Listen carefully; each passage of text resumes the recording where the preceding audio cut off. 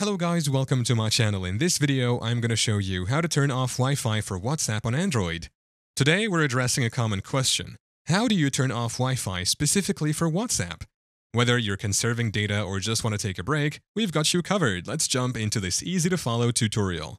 To begin, unlock your Android device and find the Settings app.